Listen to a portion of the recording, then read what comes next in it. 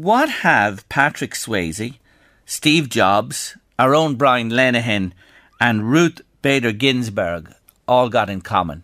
Well, they all died as a result of pancreatic cancer. Ruth Bader Ginsburg being the most recent, and of course the late Brian Lenihan. What a lovely fellow he was. I met him on a number of occasions.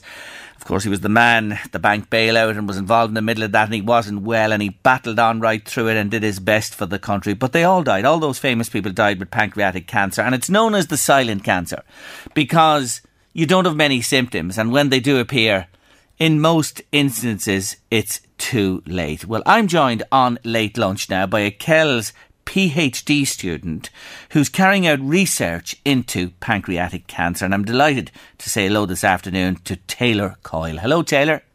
Hello, thanks for having me. Not at all. You're very welcome to the show. Well, I know your story. Will you tell my listeners why you are where you are today with this research? It's very personal to you. It is very personal, yes. So I done my undergraduate in genetics in UCD, and I always had an interest in science and always wanted to pursue a PhD. But in the week of my final year exams, my aunt, who I was very close to, got diagnosed with pancreatic cancer and got told she had a year to live. She passed away 5 months after that, and I thought, just my eyes were opened up to the lack of research and basically that it's predominantly incurable, and I thought it was a good field to use my skills. And yeah, I started my PhD project, so I'm just going into year 2 now. Well done to you. And of course I do know your mum, Wendy, and we spoke when your aunt Kim Allen was unwell at that time, and sadly she was only 34.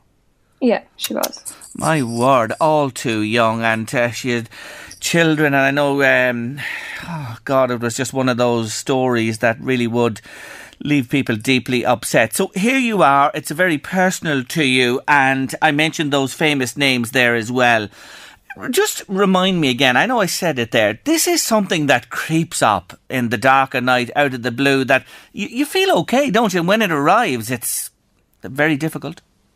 Yeah, so it has asymptomatic progression until a very late stage. So usually when people show symptoms, it's either locally advanced or metastatic, meaning it's already spread to other organs.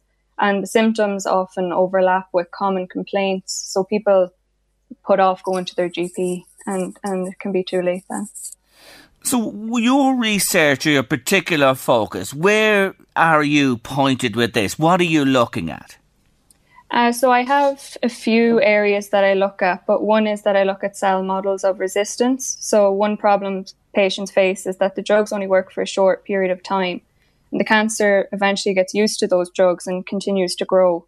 So I'm looking at how this happens and ways to improve the efficiency of drugs that are already available in the clinic for patients. And I also look at microRNAs.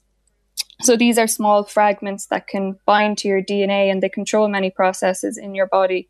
And like many things, these are irregular in cancer cells. So I purposely irregulate them in the lab and see what effect it has on the cells, in the hope that we could maybe use them to either detect or maybe treat the disease. Detection is the key, isn't it? Because we can tell so much, I'm sure, as you know now. A blood test can tell a myriad about a human being and pick up things, but still it doesn't get the pancreatic cancer. No, so early detection is key to survival, because on diagnosis, only 1 in 5 patients are usually eligible for surgery.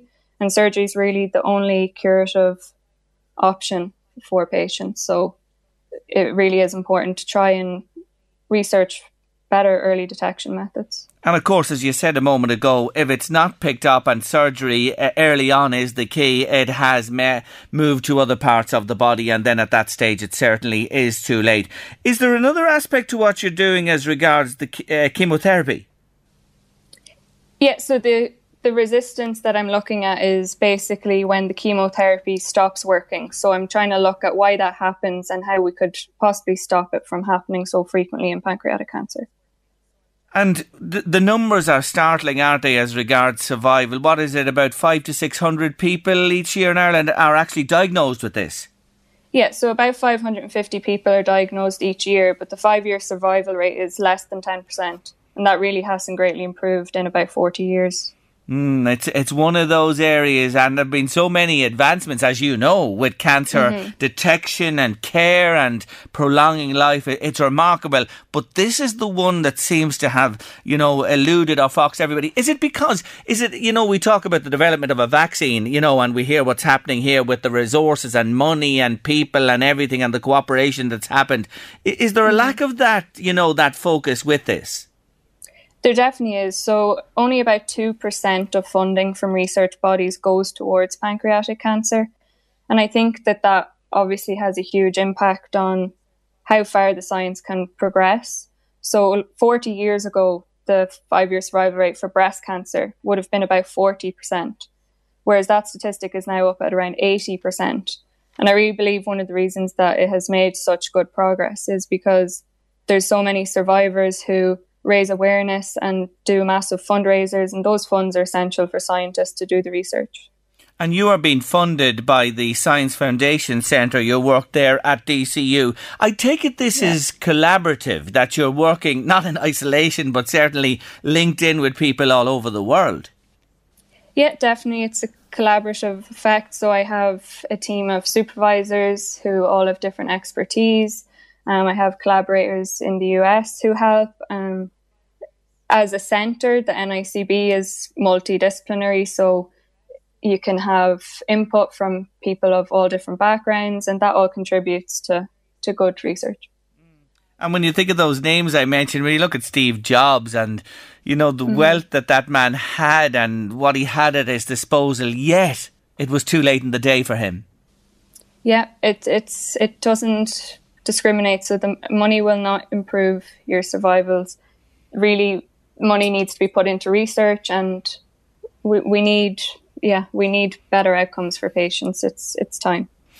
Now, what about just back to your own situation and your families? When you have somebody who dies from pancreatic cancer, is there, the possibility that this is in the genes of other family members, that this should be monitored carefully? So there is risk factors that can increase your likelihood of developing pancreatic cancer. There's more common ones like cigarette smoking, diabetes, age, but there is family history and inherited genetic syndrome. So if you have a BRCA mutation, for example, you have an increased risk, but that would account for approximately 10% of cases. It's not the general population. Okay, so that is not so much a factor, you're saying to me, is that it, yeah? It is a factor, of course, but it's not the common cause of pancreatic cancer. Okay. It's not what the majority of the population are going to, what the cause is going to be. So how long are you at this? How long will you be at it for? And where is this going, your aspect of this research? So I'm 2 years into 4 of my PhD. And after that, I hope to, continue it for as long as I can in a career of research and stay in the pancreatic cancer research field. Because as I said, I think it's really important that more people get into this field. And I really want to, during my time at research, focus on science communication and raising awareness of the disease, because I think that that's really important for better outcomes for the patients. You're a Kells lassie. Tell us a bit about yourself. Where did you go to school there? I went to school in Eureka. Sure, look, what else did I expect? There was no other answer on my page but Eureka. What a fantastic school it is. And was this always was this aspect of your life and where you're headed now, was that something that you realised from early on, or when did that come to you that you wanted to go into this field of work? I always had an interest in science, which was probably sparked maybe around third year. I had a really good science teacher, and I really just got into asking questions and just really wondering how things work and so on. And then I knew I wanted to go to UCD to do genetics there, because, as I said, I wanted to do cancer research before my personal reasons anyway, but it was just that they kind of brought me down the road of pancreatic cancer in particular. And the STEM, we've often heard about this, the STEM, which this is one of the subjects as well, and the encouragement of more ladies to get involved there, and that is happening, and I'm sure you see that as well.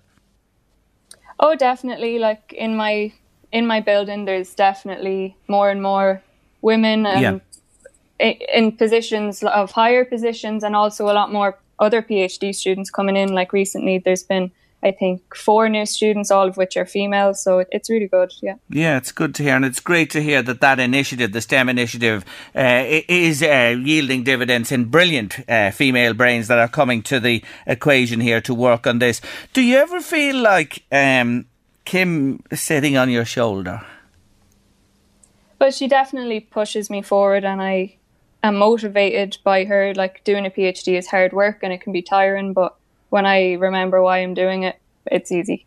Isn't that great to think that she's with you all the way? I'm sure looking down on you and egging you on to work on behalf of many others who are going to travel this road with this silent cancer in the months and years ahead. Look, I wish you well. You're doing great work on behalf of so many people in the years ahead. I wish you success with it and continued success with your studies as well. And thank you so much for joining me on the show today. Thank you.